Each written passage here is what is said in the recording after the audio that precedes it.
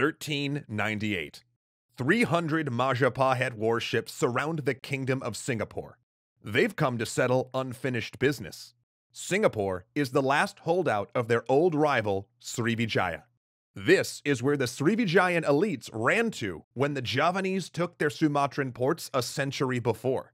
This far-flung province, this so-called Lion City, had escaped a siege by Hayam Wuruk decades before. But that would not happen again. Majapahit would destroy it. But in doing so, they would help birth their greatest rival, the Sultanate of Malacca.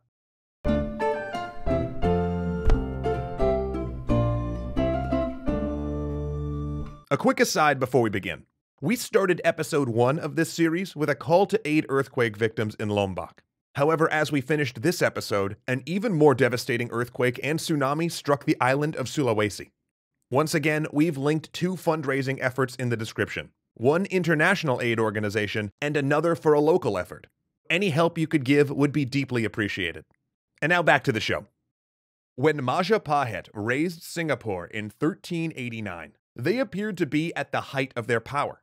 True, Hayam Wuruk was 9 years dead, and multiple princes were warring for the throne, but Majapahit navies still controlled the spice trade, challenging rival Thai fleets and the occasional Chinese trade expedition. Little did they know, however, that the archipelago was entering a period of transition and realignment. But it was not a great sweeping event that would bring change. It was a small gradual one, for the kingdoms on Sumatra were increasingly converting to a new faith. It's unclear when Islam came to Indonesia, but it likely resembled the earlier diffusion of Hinduism and Buddhism through maritime networks. But even in this, it had an advantage. As a religion started by merchants, Islam was naturally portable.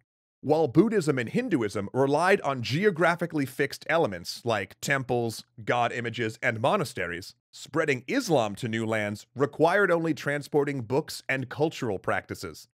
Muslim traders had passed through Indonesia since the 8th century, but it was the 13th century before the religion gained local converts. The Malay traders of Sumatra seem to have picked it up first. They specialized in the leg of the spice trade between the Strait of Malacca and the Bay of Bengal, putting them in contact with Indianized Islam that was more compatible with their worldview than the versions practiced in the Middle East. Meanwhile, another wave came via China, where Muslims were enjoying an unusual period of lenience under the Mongol Yuan dynasty. Initial conversions were likely pragmatic.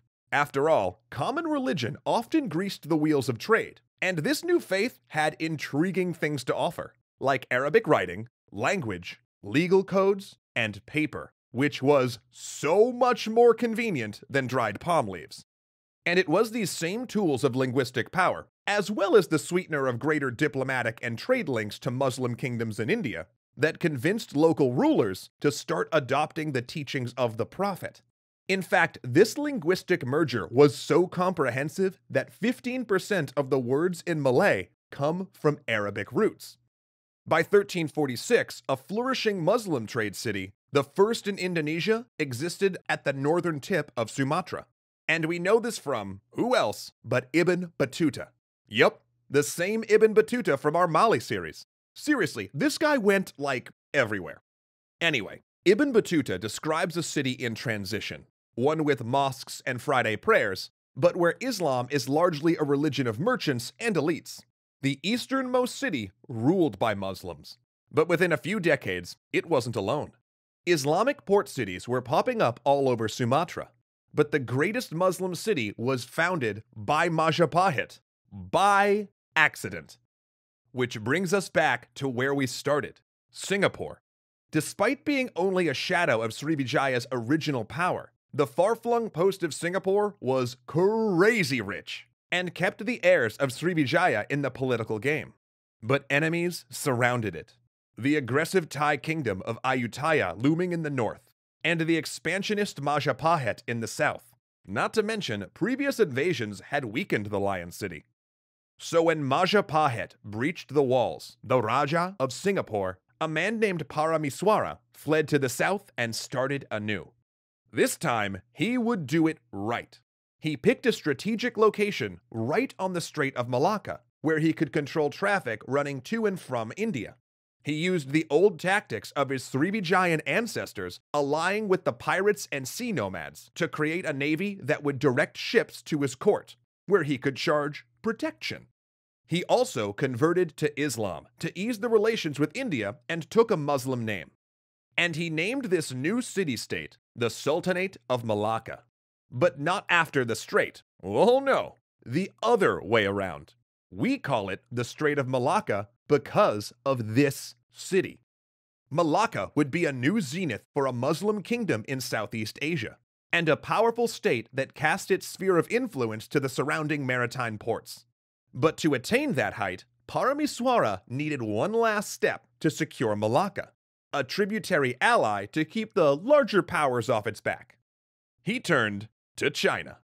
The Mongol Yuan emperors were gone, overthrown by the Ming, and a century after Kublai Khan's failed invasion of Java, the imperial court was looking to re-engage in maritime Southeast Asia. Yet imperial inattention had allowed fleets from Majapahit and the Thai kingdoms to essentially run the table in the southern seas. The Sultanate of Malacca offered a unique opportunity for the Ming. They were looking for a partner to keep the sea lanes clear on the strait, one that wasn't a burgeoning empire set to challenge Chinese influence in the region. Malacca was, essentially, a knowing pawn. The Chinese got a check on Majapahit and Thai power, and Malacca received a security guarantee from its imperial ally. And that security guarantee wasn't an empty promise, because 2 years later, a Chinese fleet arrived in Malacca, a fleet larger than any seen before. It constituted over 300 ships. The largest were 600 feet long, with 12 sails and a crew of 500 sailors.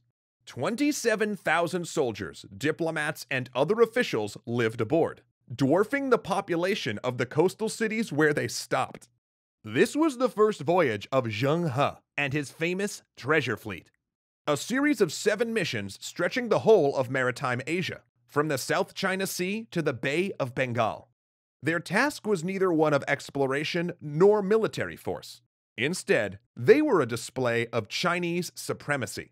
Zheng He would come as a diplomat, dispensing gifts of silk, gold brocade, and other exotic goods. Yet the enormous fleet, sitting right off the coast, carried its own message.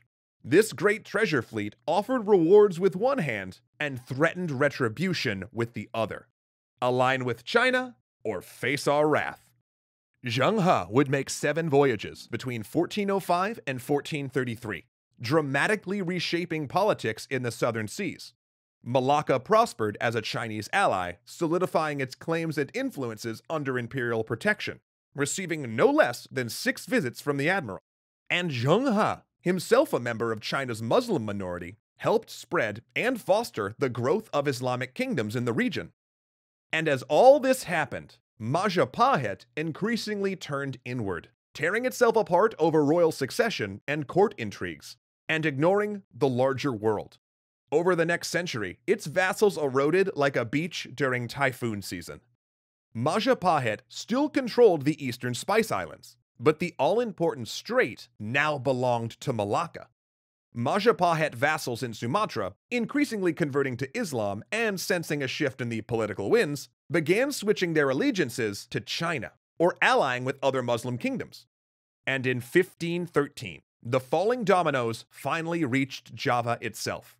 A coalition of Muslim kingdoms captured Majapahit's coastal ports and drove the court inland to their rice terraces. Splinters of the kingdom would survive until 1527, but Majapahit's time as the dominant power on Java was over.